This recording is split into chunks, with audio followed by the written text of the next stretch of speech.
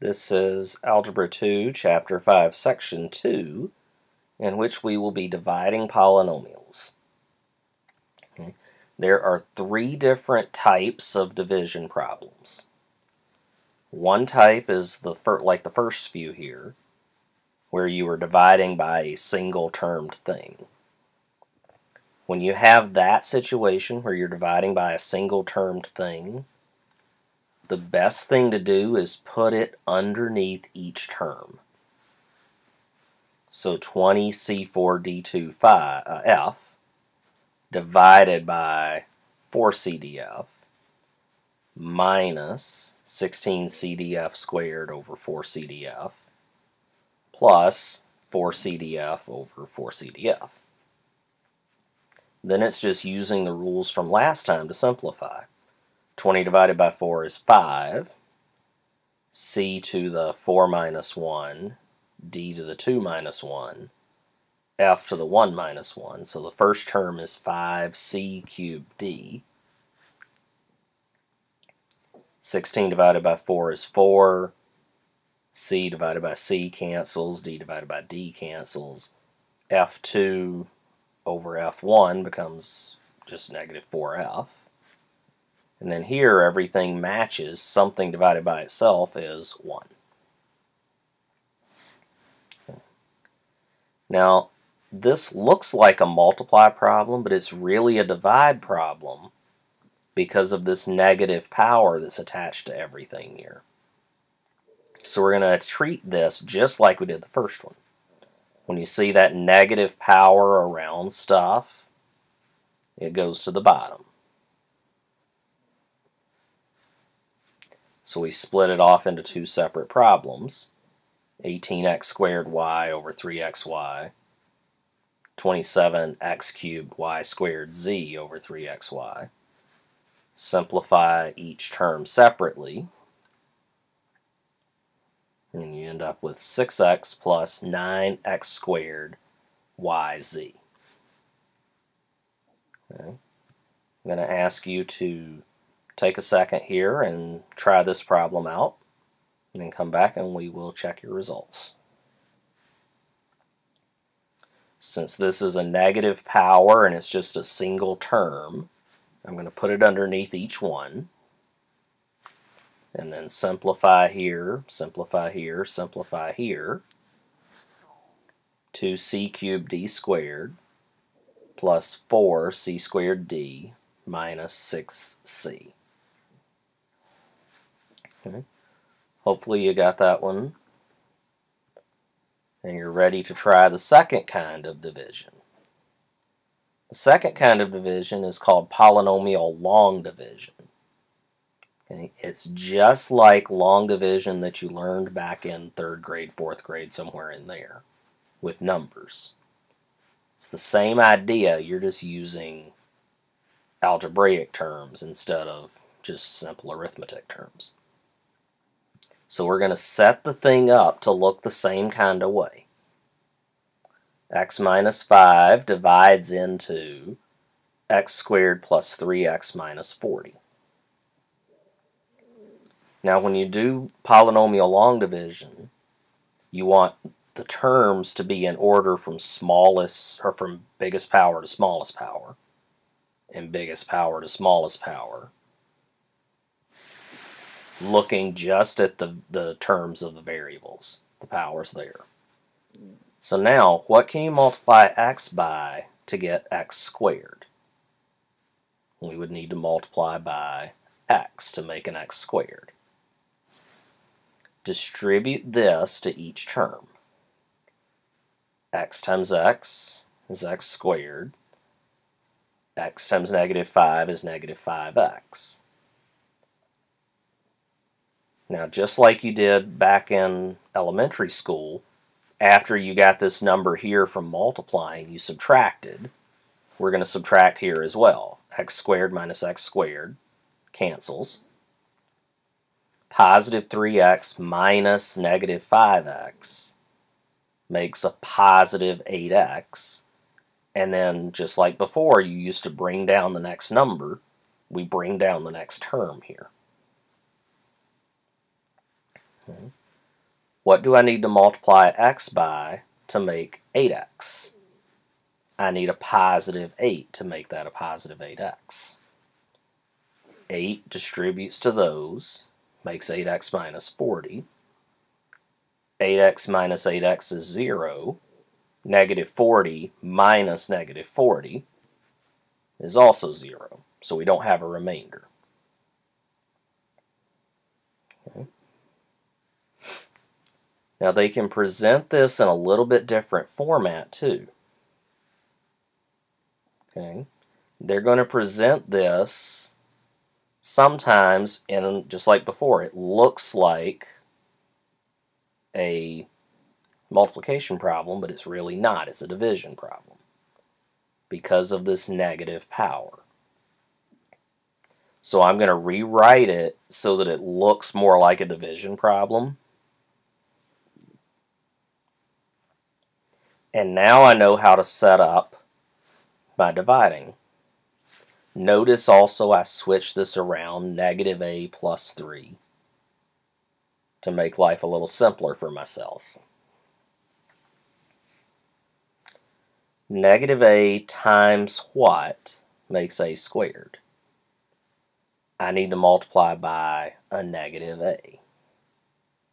Negative a times negative a is positive a squared. Negative a times 3 is negative 3a. Subtracting 7a squareds cancel. 7a minus negative 3a is 10a. Bring down the negative 11. Negative a times what makes positive 10a? I need a negative 10. Distribute. And then subtract. Negative 11 minus negative 30 is 19. This time we have a remainder, so we need to see how to write this with a remainder. We write the terms that were up here, negative a minus 10, plus 19 over what we divided by. Just like in elementary, when you would get a remainder of 2, you would put like 2/3 or whatever you divided by. Okay.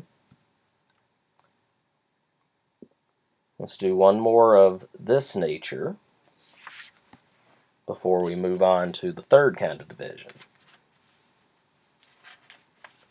We've got x cubed minus 4x squared plus 6 divided by x minus 3. Now this one throws a little curveball at us. Some of you probably noticed, hey, they skipped x here. We need to account for that when we write our division. It needs to go in order. Cubed, squared, first power, and then plain number. So we need to account for that 0 and put it in, since they missed it. X times what makes x cubed? X squared. Distribute the x squared. Subtract. Negative 4 minus negative 3 is a negative 1x squared. Bring down the next term. X times what? To make negative x squared, I need a negative x. So negative x distributes. Subtraction gives us negative 3x. And then bring the 6 down. X times what makes negative 3x? I need a negative 3. Distribute. And subtract. Again, we have a remainder, so we need to account for that in our answer. All the terms from the top plus the remainder over what we divided by. Okay. If you wanted to put minus 3, you could, but I don't, just so that I'm always in the habit of adding the remainder onto it. I just put the negative up here. Comes out the same in the wash, but whatever you want to do. The third and final kind of division is called synthetic division. And it's a shorter process for how you do it. Okay.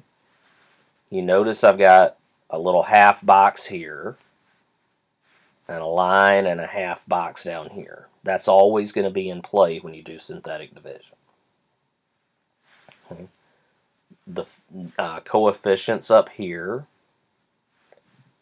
line up into a row here.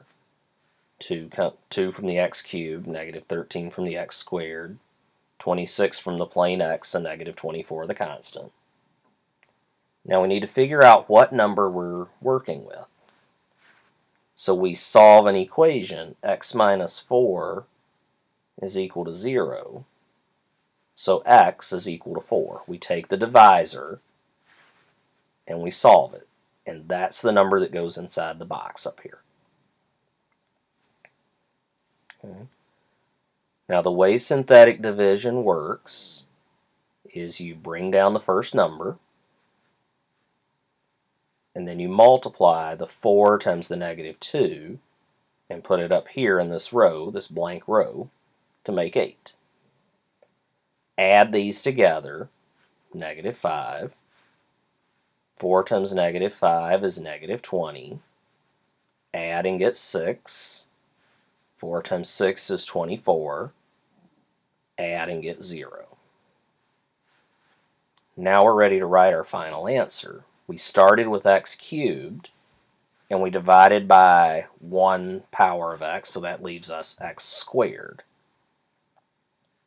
2x squared minus 5x plus 6 plus no remainder. Okay. Let's try another one out. And again, hopefully you'll notice that we skipped over a power. Okay.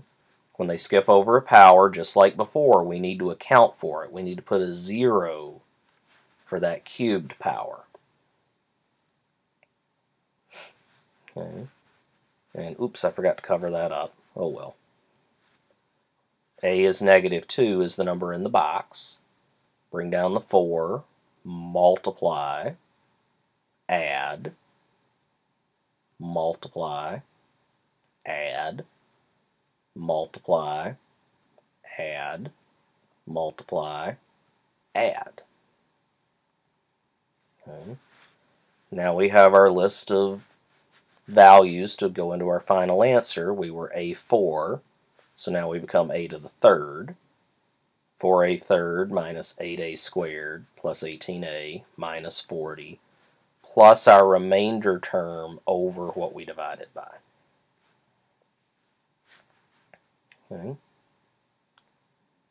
One last one where they throw another curveball at us. You'll notice here we're going to have a number inside here to work with. When there's a coefficient on that x, you need to divide everybody by it right away.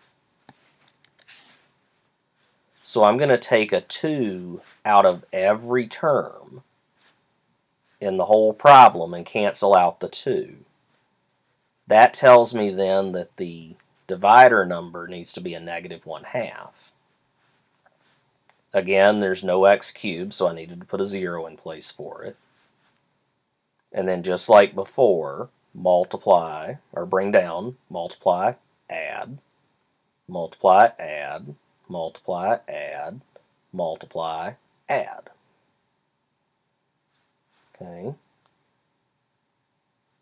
So when we do our final answer, 4x cubed minus 2x squared minus x plus 1, we're okay there, but when we do our remainder step over here, we need to remember to put that 2 back in. So 2 times this makes 3 over the original divider. Okay. That one's a little bit trickier, but I think you can handle it. As always, if you had questions, hopefully you wrote those down. Bring them in with you to ask, and we will see you in class.